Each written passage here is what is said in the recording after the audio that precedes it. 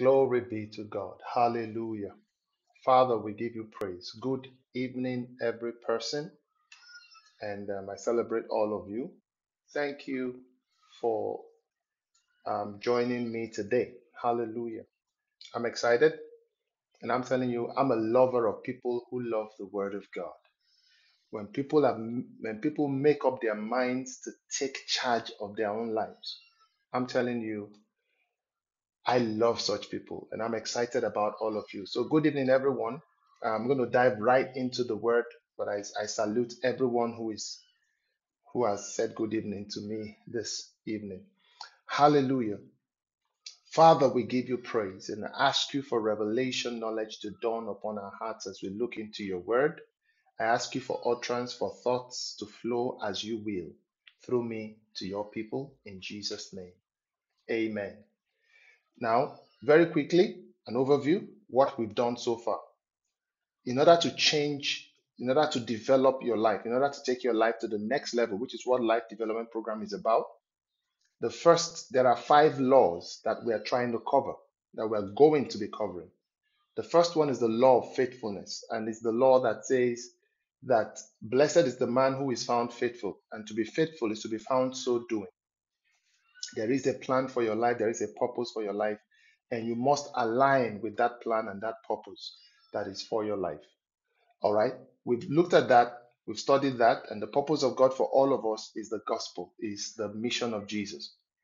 And the second law is the law of the inner image, that as a man thinketh in his heart, so is he. So the Bible says it in practically from Genesis to Revelation. You will find something about this all through the Bible. So the Bible tells us that in Proverbs chapter 4 and verse 20, it says, "My son, give attention to my words, incline your ears to my sayings." It said, "Don't let them depart from your heart, keep them in the midst of don't let them depart from your eyes, keep them in the midst of your heart, for they are life to those that find them and health to all their flesh." So it says, guard your heart with all diligence, for out of it are the issues of life. Your life is determined by the state of your heart. And the state of your heart is basically what are the things you perceive to be true? What are the things you accept to be true? Your belief system. All right. We've studied that extensively. And we said that there are 3 areas that you need to consciously work on your belief system, and you always work on any belief system by changing your association and changing the information flow to you. And we said the 3 areas you need to change your belief system and make sure you have the right image in you is that your image of God, your image of yourself, and your image of your future. All right, how far can you go? Your expectations for your future. All right. So in talking about this, we worked on the expectation, the image you have of God. We said God is God the Father, not the Godfather. He is the all supply, no demand God.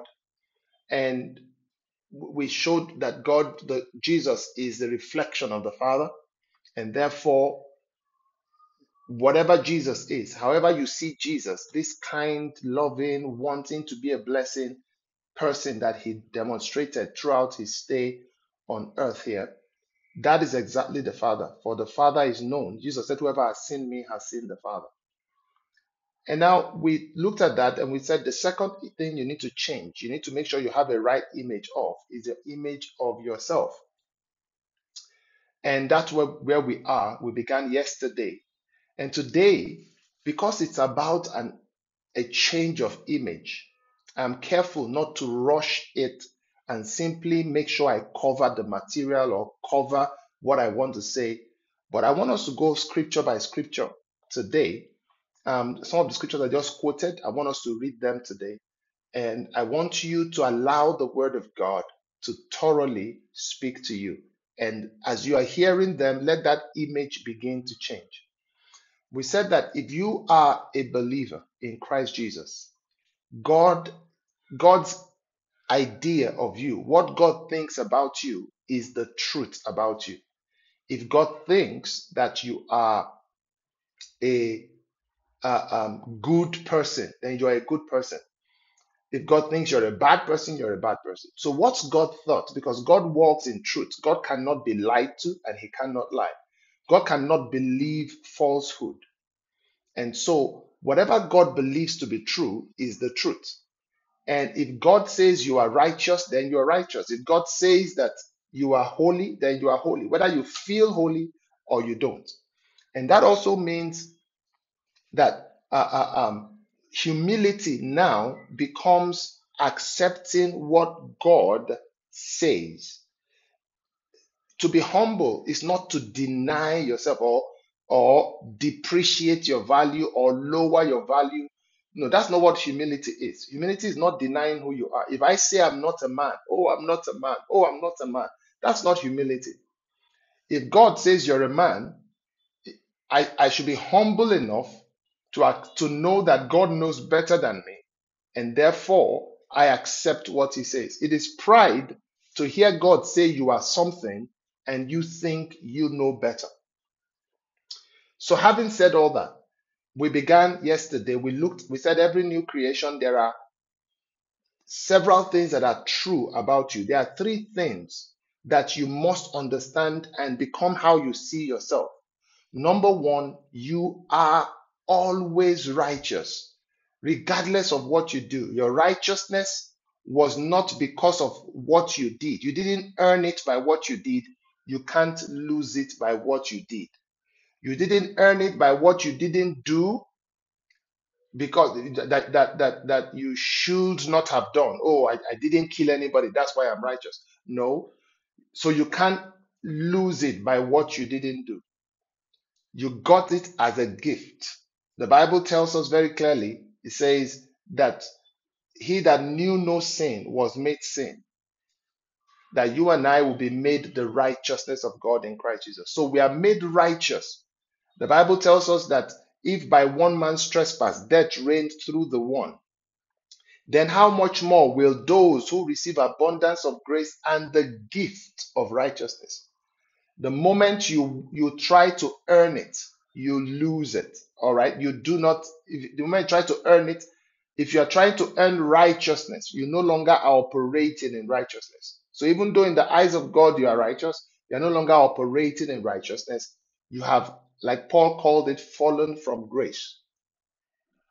In fact, let's look at that verse of scripture. Like I said, yesterday I quoted scriptures that we didn't look at. So I want you to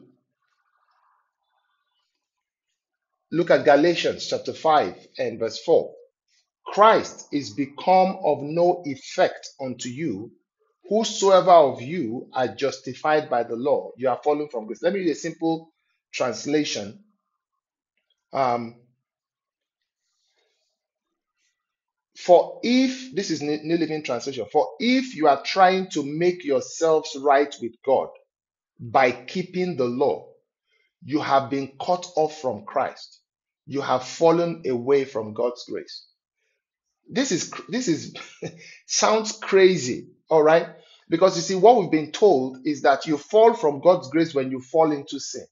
Oh, he fell from grace to grass, because he did something he shouldn't have done. Oh, he fell from grace because he did something he shouldn't have done. But look at the scriptures. Now, like I said, humble enough to just accept the word. The scriptures say the person that has fallen from grace is not the person that fell into sin.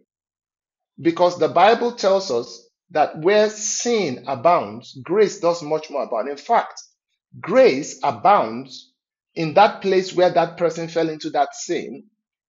Grace is abounding towards that person. If you miss the mark, if you fall into a sin, grace is abounding towards you to help you get back on track.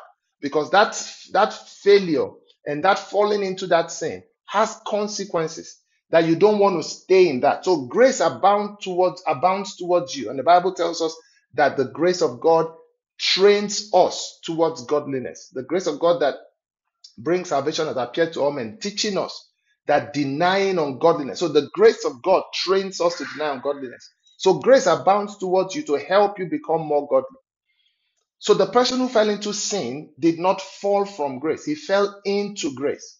Look at the person that fell from grace. It's the guy who is trying to be righteous by keeping the law. The guy who is saying, "Oh, I want to be healed, but Father, I am asking for healing." But then he says to himself, "Have I been a good boy? Have I been a good girl? Have I been a good man? Have I been a good child of God? Have I kept the law? Have I been good?" So he's trying to associate receiving what is by grace to whether he has been good. And because he's doing that, he's fallen from grace. Then he's wondering, how come I'm not healed? This person just joined the church the last week. I even saw him smoking, drinking. I saw him, and look at him, he is healed. Look, this other person, all of that, he's healed. I have been coming to it. I have been sweeping. I have been washing the plate. I have been doing everything. I have not lied. I've not cheated. I've not stolen. I've not done anything bad. And yet, I am the one who has not been healed. Have you noticed that's usually the case? Have you noticed that the first is usually the last and the last first? Jesus said it so. He said the guy who you think deserves it usually is the last to get it. And the one you think do not deserve it is usually the first to get it. Why? Because it's by grace. And the guy who thinks the things that qualify you are actually the things that disqualify you. May God help us see this. The things that qualify you are actually things that disqualify you. So those your merits are your demerits, and your demerits are your merits. That's why Paul said, I will rather glory in my infirmity. I'll glory in my weakness so that the power of Christ will rest on me. So the guy who is looking at his performance to be justified, to qualify, to be made right with God has fallen from grace. Not the guy who fell into sin. That one fell into grace. For where sin does abound, grace does much more abound. Does sin have consequence? Yes. People have lost their marriages because of sin. People have lost their families, lost the respect of lost their reputation. Lost sin will steal from you. Still, sin will lead to death, the manifestation of stealing, killing, and destruction. Jesus said the thief comes to steal, kill, and destroy, but I'm come that you might have life, indicating that death is stealing, killing, and destruction, and life is the opposite of that.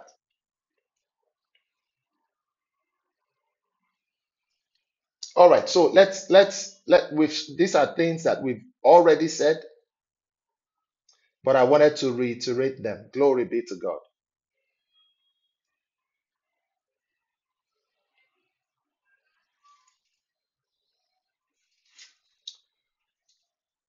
So it's a gift. Righteousness is a gift and should be like every other gift received, and thanks is given. You are healed because of righteousness.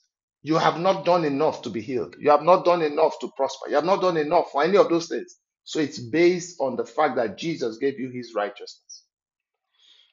All right. So we read quite some scriptures on that. And what I didn't deal with yesterday was the benefits of righteousness, why we need to consciously embrace righteousness. Um, the Bible says, come boldly to the throne of grace, that you may obtain mercy and find grace to help in the hour of need. Do you know what makes for boldness? It is righteousness. The Bible says the righteous are as bold as a lion. So when you are righteous, you can come boldly. When you understand righteousness, you can come boldly. Do you know how many times people have gone to church, lifted their hands in worship and reverence, and then remembered something they did wrong, and then they lowered their hands? And they felt unworthy to worship God.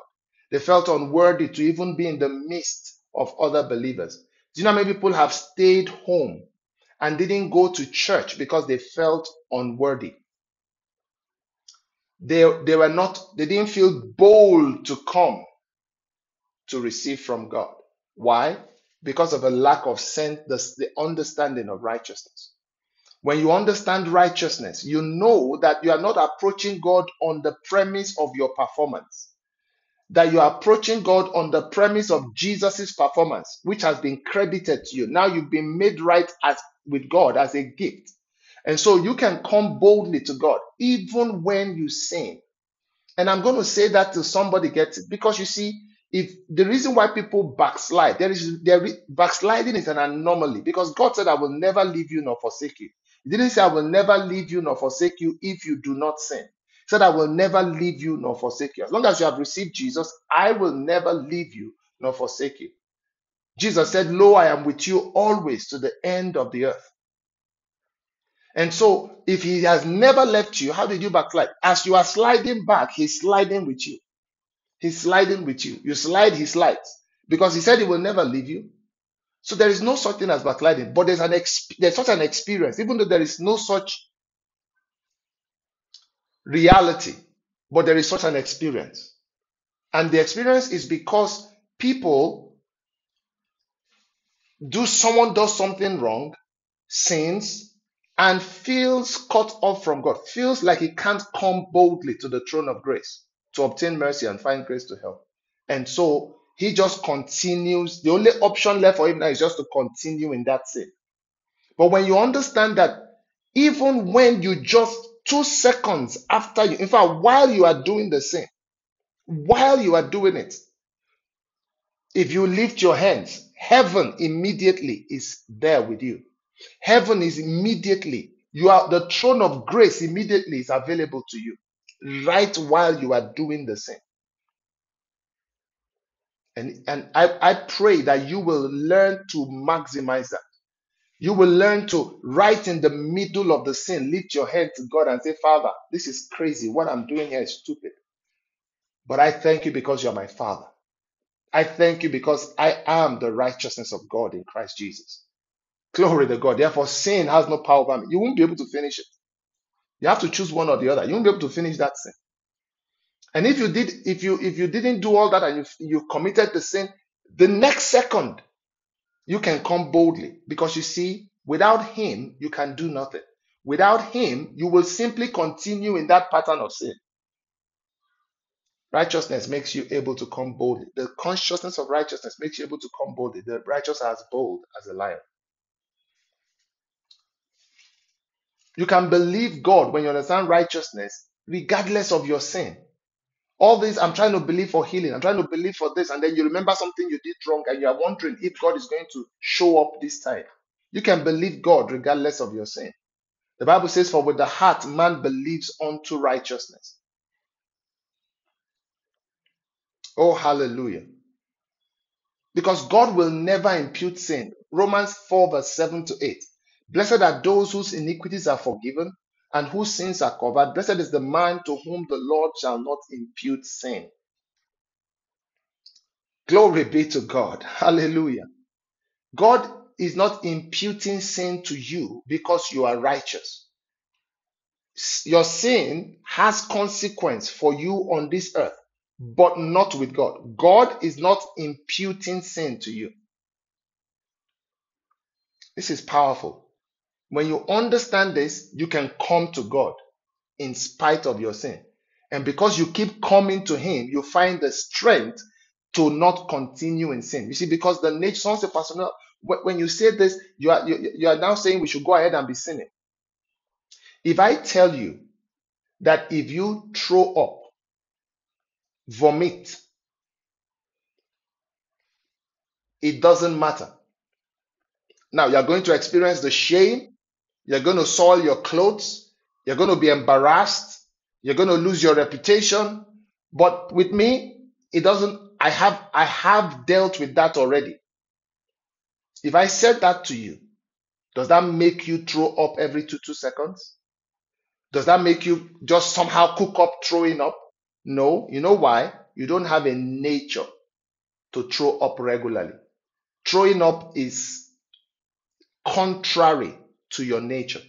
Sin is contrary to the nature of the believer, because the Bible says he that is born of God cannot sin, for the seed of God remains in him. The seed of God, the nature of God, the DNA of God remains in that person and he cannot sin. So understand why we don't continue in sin. It's not because we are afraid of God slapping us from heaven. No, not only were we made righteous, our nature was changed. We were given the divine life. That was the second thing we looked at yesterday. We were given the life of God, the very life of God. What makes God God? God, let me ask you a question. Who deals with God if he sins? Who has ever slapped God? Say, God, if you ever sin, I will slap you. Who is able to in all this universe? So how come God doesn't sin? You see, we make it look like we have a nature to sin and somebody has to stop us from sinning. No, you have the nature of God now. You have the divine nature. You have the life of God. And so the same way God, even though there is nobody above him who is threatening him if he sins, yet he has never sinned. Why? It's not his nature. Look at you as a human being. Nobody has threatened you. If you ever go and eat your own poo-poo, if you ever eat it, I will deal with you. Is that why I've not been eating your poo-poo? Is that why I've not been consuming? Serve it to yourself. Praise God. It's disgusting. I feel disgusted just talking about it. Some of you are like, right now. Why? It's not your nature. It's not your nature. You need to understand that sin is not your nature. But if you fall into sin, his grace abounds towards you. If you fall into sin, it doesn't change your righteousness, but it's not your nature. That's why Paul said in Romans chapter 6, shall we continue in sin that grace may abound? And he said, God forbid. How shall we that are dead to sin? He didn't say, no, we shall not. He said, how shall we? It was a nature issue. It's like, so he didn't say, no, we shall not continue in sin. No, he said, how shall we that are dead to sin? How shall we? Did you get that? So it's not our nature. How are we going to do that? How are we going to do that? Someone says, oh, I want you to fly. How shall we? How? How? When you're asking how, it means that's not our nature. All right. Glory be to God. Benefits of this righteousness. Another thing is this: you can claim the blessing because it is now on the premise of righteousness. You can now claim the blessing regardless of your errors and mistakes and sin. Now, people who have a problem with the message of righteousness and they think, oh, you're telling people, you are giving people license to sin. People have a problem with that. I have a problem with them. Okay, let me say it that way. Let me show you one of the problems. If you don't embrace righteousness, let me show you one of your major problems. Deuteronomy. It means you cannot claim any blessing whatsoever. Let me read you Deuteronomy 28, the one we normally quote. I'm blessed coming out, blessed going in. You are not blessed unless on the premise of righteousness, because there is a condition attached. Have you read that condition? So let's read Deuteronomy 28 from verse 1. It says, if you fully obey the Lord your God. Do you know what fully means? Fully obey the Lord your God and carefully keep all his commands that I am giving you today. The Lord your God will set you high above all the nations of the earth. You will experience all these blessings if you obey the Lord your God. Your towns and your fields will be blessed. Your children and your crops will be blessed. Think about this. If you fully obey and keep all, okay, so that's the condition. It's not that you partially obey, not that you kept majority of it, not that you tried your best, not that you wanted to keep it. If you kept it fully, in other words, you didn't fail in one. Now I want you to point somebody out to me who never failed in one. Point one person to me. That means you that you are claiming this and saying, I'm blessed going out, I'm blessed coming in, my storehouse is blessed. You have no business claiming it. The only way you can experience this is on the premise of righteousness. That's why the Bible says, remember? Romans chapter 4, verse 7 and 8. Blessed. There is now a blessing. The blessing is no longer running on if you shall keep fully. It's running on this. Blessed are those whose iniquities are forgiven and whose sins are covered. Blessed is the man to whom the Lord shall not impute sin. That's what the blessing runs on in the new covenant now. It runs on the fact that God has made you righteous and will not impute sin. It doesn't run on if you are able to keep all. You see, because Jesus came, that's why the Bible says, he that knew no sin was made sin, so that we may be made the righteousness of God in Christ Jesus. Jesus that knew no sin, Jesus came and he kept all the commandments.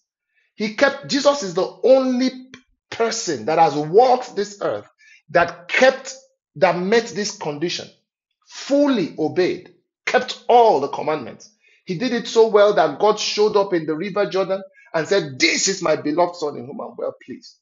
Did it so well that God showed up at the Transfiguration Mountain and said, "This is my son in whom I'm well pleased." Oh boy. Jesus now says, the Bible tells us that by the obedience of one man, many are now qualified. Many are made righteous. So you and I, by the obedience of Jesus. So when you read this and the devil tells you you have not fully obeyed, you say, yes, yes, you agree. You have not kept all. Yeah, yeah, yeah. You're right. I've not kept all. And you say, but Jesus did. And so this is how you read it. Because Jesus has fully obeyed the Lord his God and kept all the commands of God that was given and has given me his righteousness. Oh boy. Therefore, the Lord is setting me on high above all the nations of the earth. I will experience all these blessings. Glory be to God because of Jesus. And then let your heart rise up in worship to him and celebrate him. And you now understand why tears fill our eyes when we say, "Thank you, Jesus." Why tears fill our eyes when we sing songs about him. Some folks may ask me, some folks may say, "Who is this Jesus you talk about every day? He is my Savior. He set me free." Now listen as I tell you what he means to me. He is my everything. He is my all. He is my everything, both great and small. He gave his life for me, made everything new. Hear me as I tell you what he means to me. Hallelujah. Oh, glory to God. Glory to God. No one has ever been loved like we've been loved, folks. Glory be to Jesus.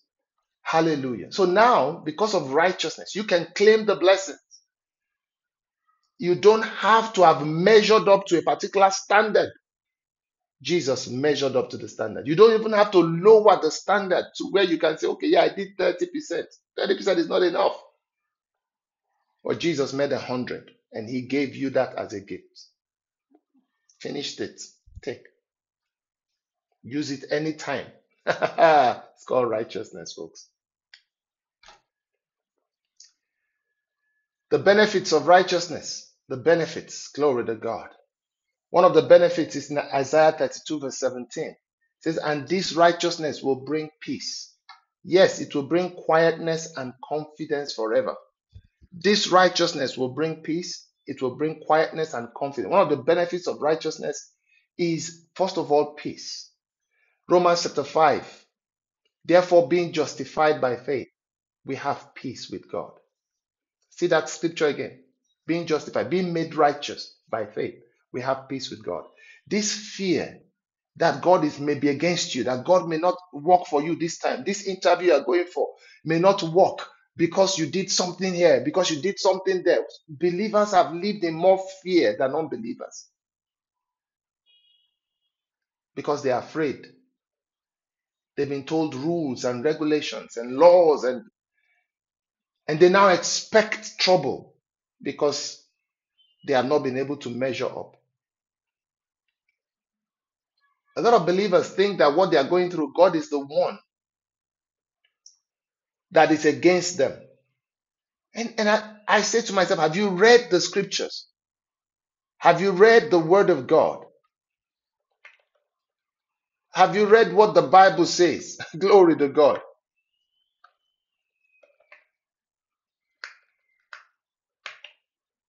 Oh, hallelujah. I need to get the scripture out.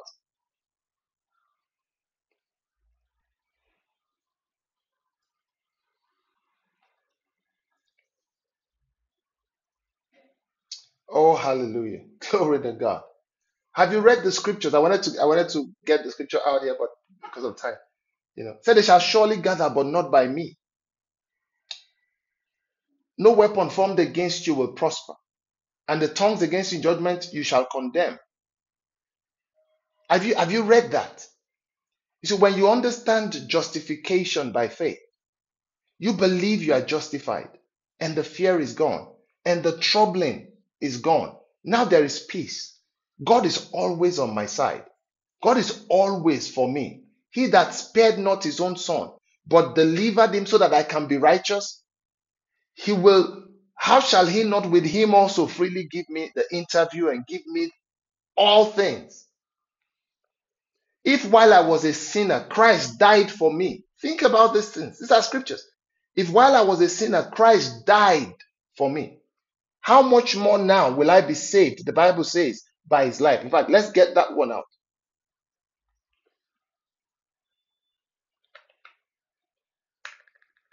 Oh, hallelujah.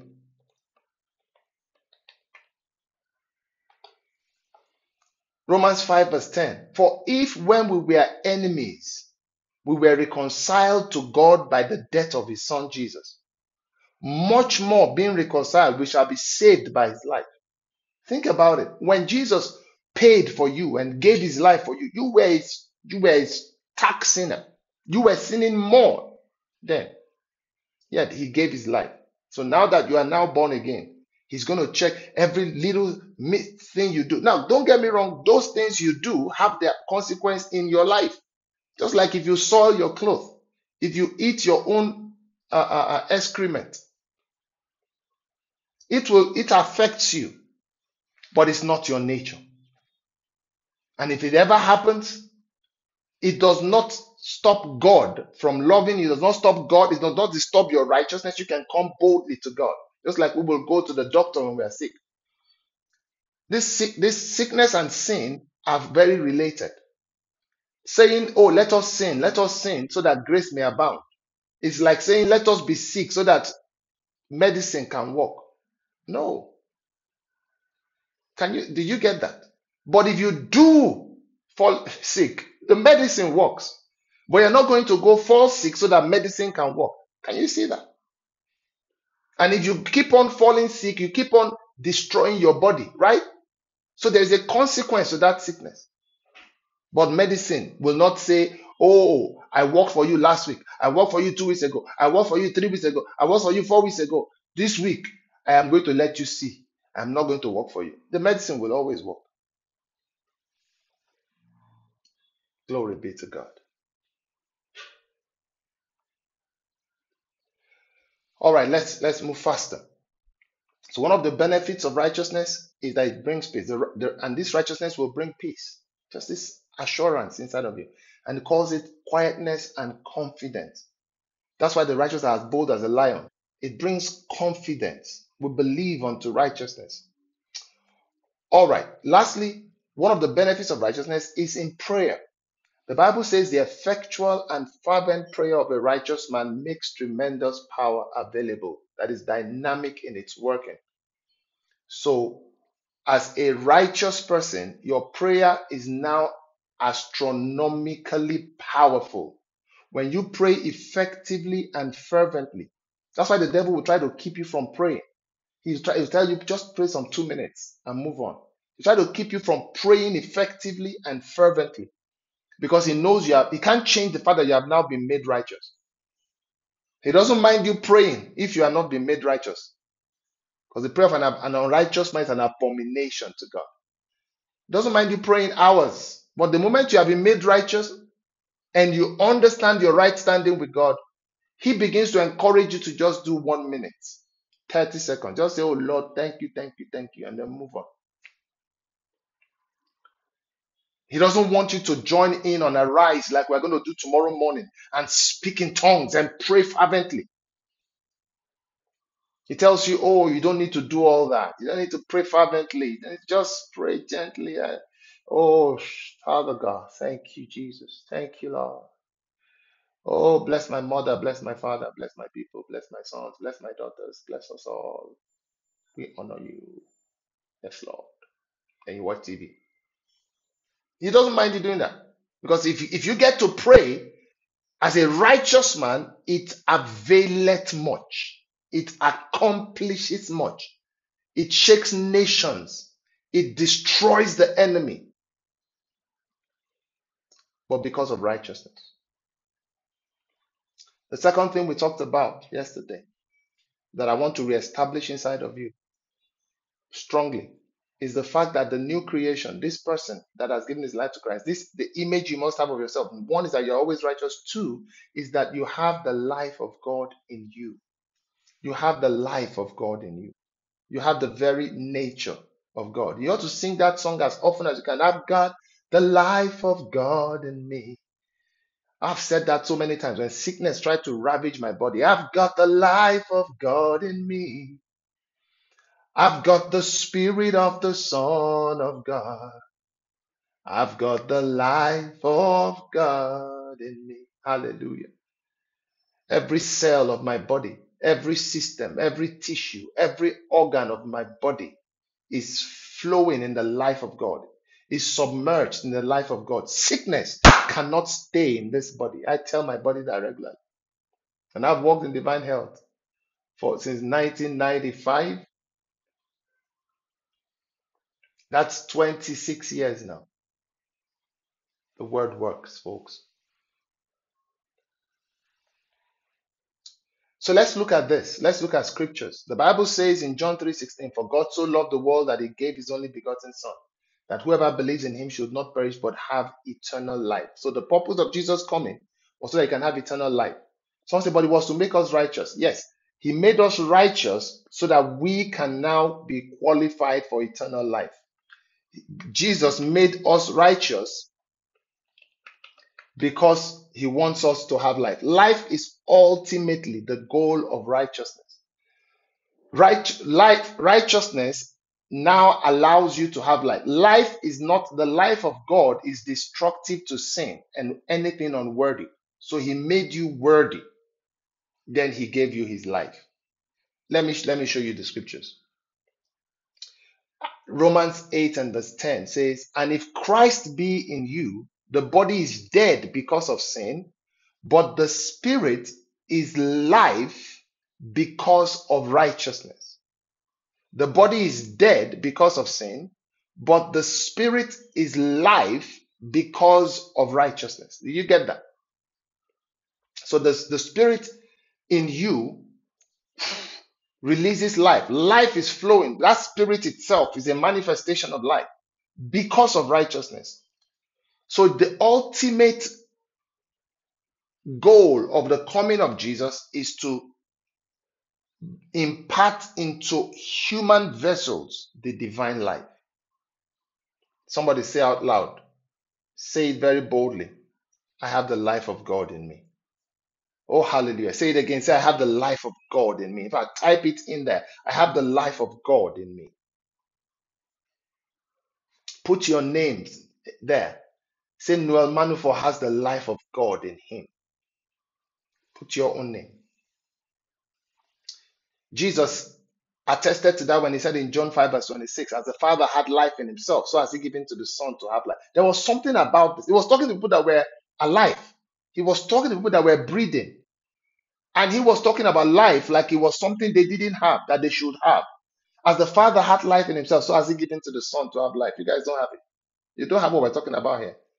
It's not this life that you guys are talking about, the bios. No, it's Zoe. It's Zoe. It's the divine life.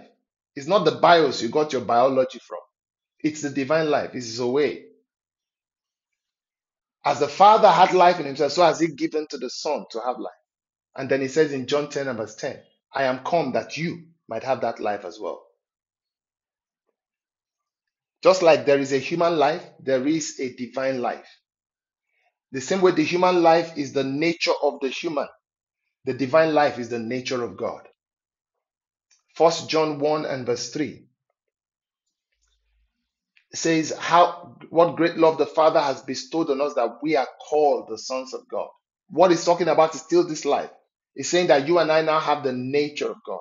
You and I now have the life of God. You and I now have the divine nature. The same way by giving birth to my son, my wife, bringing my son into this world who has my seed, I've imparted to him the human nature in the natural. By being born, that is when he got born the first time. By being born again, this time around now by the Spirit. The Spirit now is the one who birthed you when you got born again. And the same way the first birth by your mother and your father brought you into the natural life, the human life, the birth by the Spirit of God has brought you into the divine life. You are born again into a divine life, a higher level of life. That's why you need to know how that level of life functions. That level of life has a way a way it handles finances. Just like human beings have a way they handle finances. Glory to God. That dogs don't bother with, that monkeys don't bother with. There is a way that this divine life operates when it comes to finances. There's a way when it wants to receive, this divine life will give. For God so loved, Bible says God desired to have sons, many sons unto glory. He made the captain of their salvation perfect through suffering. He gave Jesus so that he can have you and I. He gave Jesus so that he can have us. That's how that divine life functions. You need to now learn how it functions, how it operates, and begin to function in it. And stop bothering yourself about those who don't have the divine life. Don't say, oh, I know people are not born again and they are still making it financially. Well, the psalmist said so in Psalm 73. He said, I was almost moved. I almost slipped because I was looking at the unbelievers and I saw that they were also prospering. The wicked were prospering. He said, and I saw their end. Folks, it's not just about the money they made. It's about where they are headed. And that's not where you are headed. This is divine life. It's not heading in that direction. So when we talk about the divine life, we're talking about what makes God God. What makes God God. In fact, that's actually the definition of godliness. You see, godliness is not just holiness. Godliness is functioning like God. Godliness includes a godly person, biblical godliness. If I say manly, you say like man. If I say what otherly, hourly, every hour. So if I say godly, why is that different? Godly is like God. And like God, God does not tolerate sickness in his body. It's ungodly. It's not like God to live in sickness. It's not like God to live in poverty. It's not like God to live in sin. It's ungodly to live in sin. It's ungodly to live in poverty. It's ungodly to live in sickness and disease. It's ungodly to live in bitterness and strife. It's ungodly to be frowning and say, "Why are you frowning?" Say, "I don't even know. This guy, I'm angry. I'm angry. I'm angry. I'm going to destroy and kill." That's ungodly. Anything that is not like God is ungodly. What makes God God is this divine life, and that's what he has imparted into you. Now you have it. The Bible says, "As He is, so are we in this world." Let's just read these verses of scripture and close.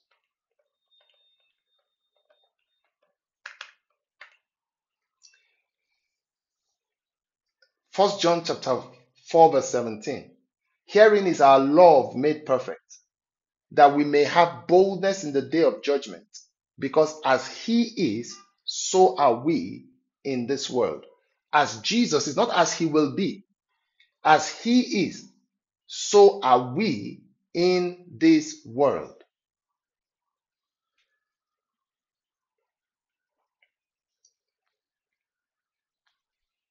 Why? Because you have the divine life. Because you have the divine life that he has. The Bible says in, let's read another verse of scripture, that he's not ashamed to call you brethren.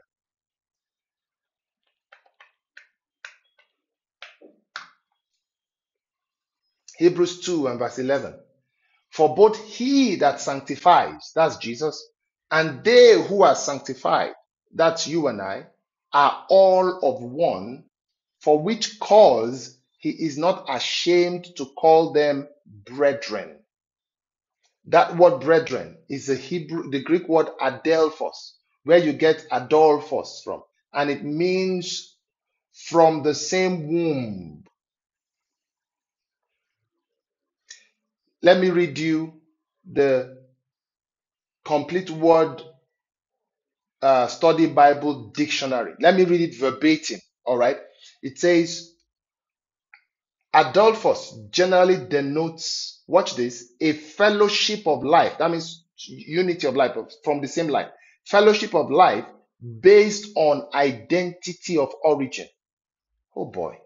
Can it be clearer than that? That Jesus is saying, the Bible says Jesus is not ashamed to say you and I shared the same life and we come from the same place. We were sourced from the same place. We share the same life. You see why? These are the consciousnesses. This is the consciousness that cannot permit sickness in your body. This is the consciousness that you get, the inner image you get. And sickness cannot stay in your body. Kapariga, supre, tegolo brandegesidia. Somebody had me say this one day. I said, why would he stay in my body? Is he born again? And the person said, he never heard that before. But that's the way I'm thinking. I didn't plan to say that. But that's the way it came out of me because of a consciousness. I am the one born again. This sickness is not born again. I have the divine life. I am sourced from the same place as Jesus. We have an identity of origin. We have a fellowship of life. As he is, so am I. The life in him is the life in me. And if he can't be sick, I can't. Mapa ribo ghost of ready. And someone said, what about what's going on in my body? Then I talk to it. I tell it in the name of Jesus, you cannot stay. I have the life of God in me. Go. And it has to go. And someone said, what if it doesn't go that day? I'm not going to stop. Sincerely, there's some things you know and you are conscious of and you never stop. You can't stop. If you woke up one morning and you're a man, you know you're a man, or your brother, if you're a lady, woke up one morning and then the stomach was bulging. He knows he's a man. You know he's a man. His stomach is bulging. Or you're a man yourself, your stomach is bulging. And then what's going to happen? Are you going to you say, oh, no, something is wrong here. Someone says, oh, you are pregnant. I said, what? Me? Pregnant? I'm a man. I have the human life, quote and unquote. So men don't get pregnant. I cannot be pregnant. And then, so what are you going to do? Because that throughout that day, the stomach was still bulging. What are you going to do? You will do something about it. You're going to walk, you're going to go see someone, you're going to go to the hospital, you're going to do all kinds of stuff because it's just human men's stomach don't bulge. Eh? And watch this. And if the 1 week later the stomach is still bulging, are you ever going to get to a point where you go, maybe it's pregnancy? You will never get to where you accept that fact. It cannot be. Well, there's a way you can come into the consciousness of this life where you cannot accept certain things. It can't be. And you will keep talking to it. You will keep speaking to it. You will not be discouraged because you know that the life of God is in you and it destroys everything that has to do with stealing, killing, and destruction. Let's run through this quickly. Oh boy. I can talk about this for hours upon hours upon hours. Hallelujah.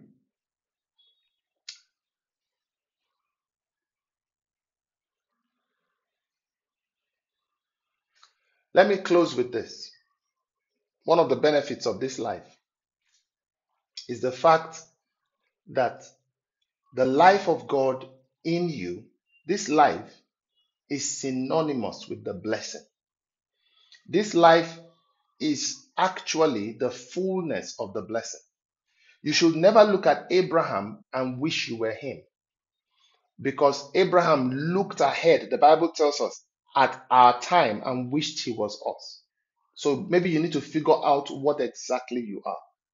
Because if the one that Abraham was looking ahead, Bible says they saw us. They couldn't be made perfect without us. They saw us, Hebrews chapter 11, afar off, and they rejoiced that they were able to see us. That they were able to behold, yea, see these people. Oh. And they rejoiced at the privilege of knowing about us. You cannot now be one of us and be wishing you were Abraham. Why? Because he had the blessing of Abraham. That's good. That blessing was an amazing thing. That blessing wreaked havoc to the enemy in his day and prospered him crazily. But do you know the truth? This life is the fullness of the blessing. Let's prove that. In Genesis, God said to man, the day you eat of this tree, you shall surely die. The day you eat it. Adam didn't die that day, but he lost the blessing. What happened that day was this. God showed up and said, the ground is now cursed because of you. Adam lost the blessing. So when God told him that day you will die, he was talking about losing the blessing. So death is the loss of the blessing. Death is the curse. Life is the blessing. Well, you said that's not enough for me. Well, Psalm 133, the Bible says how good and pleasant it is for brethren to dwell together. It's like the oil that runs down Aaron's beards all the way, goes on to the garment. And then in the last verse, verse 3, it says, for therein the Lord has commanded the blessing, even life. Very verbatim. The blessing, even life forevermore. Life for eternal. Eternal life is the blessing. If that's not enough for you, Deuteronomy chapter 30, verse 19 says, God was speaking to the children of Israel. He said, when he gave them the commandment, said, I have set before you life and death, blessing and cursing. Therefore, choose life. Life and death, blessing and cursing. Life is the blessing, death is the cursing. Just like in Genesis. If that's not enough for you, here's the clincher. Jesus comes in John 10 and verse 10. It says, the thief comes to steal, to kill, to destroy, but I'm come that you might have life and have it abundantly. If you didn't know what this life is, you know that it is something that stops the killing, the stealing, and the destruction. It's like saying the wind is blowing so much cold your way, but I have this jacket for you. If you don't know what a jacket is, if you've never seen one before, you've never heard that word before, you immediately understand that whatever it is, it's something that shields or keeps from the cold. The thief comes to steal, to kill, to destroy, but I am come that you might have life and have it more abundantly. The life of God is the enemy of the stealing, the killing, and the destruction, the death that the enemy brings. The life of God is what negates it. One of the powerful things about this life. And the Bible says that you and I are blessed with all spiritual blessings in heavenly places. Why? Because we have this life. Because we have this life. You have the life of God in you. It's no longer just that you are blessed. It is now that you are the blesser. Oh boy. Let me ask you a question. Is God blessed? Something to think about, right? Is God blessed or he is the blesser? So that there's a problem there. If you are saying, does God have the blessing? Yes, he does. But who blessed him? No one. Because he didn't need to be blessed. Why? He has the eternal life. Eternal life is the fullness of the blessing. And that's exactly who he is. God has that life. The divine nature is the blessing. The divine nature is the fullness of the blessing. Someone can bless you for prosperity and increase. Someone can bless another person for protection, blessing. But when you talk about the divine life, it's not prosperity it's the totality of all that God is and can do that has been deposited and given to you. And when you understand that, it's no longer about I need this blessing, I need that blessing. Now you are the one now, just like the Father, like God Himself is the one that blesses. You are now a blesser. So you are already blessed.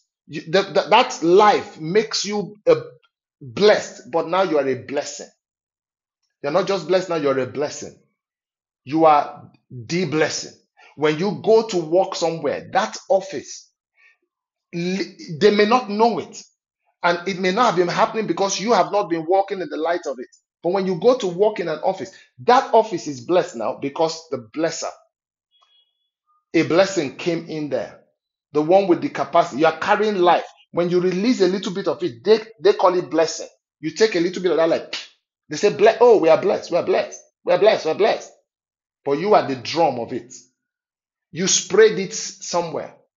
They experienced the fragrance of it, of that life, and they say we are blessed. But you are not just blessed. Are you blessed? Yes, but you are not just blessed. You are the drum of the blessing, the pot of blessing, because you carry the life of God. You see why you cannot be afraid somebody cursed you? Oh, somebody took my name somewhere, somebody did this, somebody did that. Are you kidding me? Are they born again? You have the life of God in you. The thing about this life, let me close with this. Someone said, well, personally, these things are true. How come I've not been experiencing it? Paul told Timothy, and this is critical. In 1 Timothy chapter 6, he says, fight the good fight of faith, verse 12. Lay hold on eternal life. You see, the life of God that is in you, you need to lay hold of it. And you do that by faith. You fight the fight of faith. You refuse to believe contrary. You stay in the conviction of that life. And you talk with the conviction of that life. You refuse to speak contrary. You refuse to believe anything to the contrary. Paul said to Timothy, fight the good fight of faith, and by doing that, lay hold on eternal life. This life that you have, you need to lay hold of it and use it. To bring manifestation, you need to use it. You need to lay hold on it. A lot of you looking at me, you have knives in your house. You have knives in your homes. Am I correct? Does that mean if I throw bread into your house, the bread will just be sliced? If I throw unsliced bread into your house, will it become sliced? No. Somebody has to lay hold on the knife and slice the bread. You have the life of God in you, but sickness can still stay in your body. Someone has to lay hold on that life and drive out the sickness. And you do that by faith. What does that mean? You believe and you speak. You believe and you speak. And you refuse to believe otherwise. And you speak with conviction. You speak. That conviction can show up as anger. It can show up as joy. It can show up if there's sickness in my body and I'm speaking with conviction, there's an anger. I didn't decide to be angry, but I'm angry. What are you doing here? I'm talking to the thing. What are you doing? Get out of my body. That conviction can show up as joy when I'm dancing and rejoicing because I know that I know that I know it is done. You speak with conviction. Declarations with conviction is how you exercise your faith. It's how you fight the good fight of faith. And when you do that, you lay hold on eternal life. In any area that you're speaking, you speak to your finances, you're speaking life. You speak to your marriage, you're speaking life. You speak to your body, you're speaking life. Once you believe it in your heart and you say it. Hallelujah. Glory to God. I believe this blessed you. Father, we thank you for your word today. We receive it with thanksgiving. And I pray that everyone under the sound of our voice will go forth living out these truths in Jesus' mighty and precious name. Amen. Thank you for joining in today. I look forward to have you join me tomorrow morning as we pray intensely and continue on the 7 keys to increasing your income.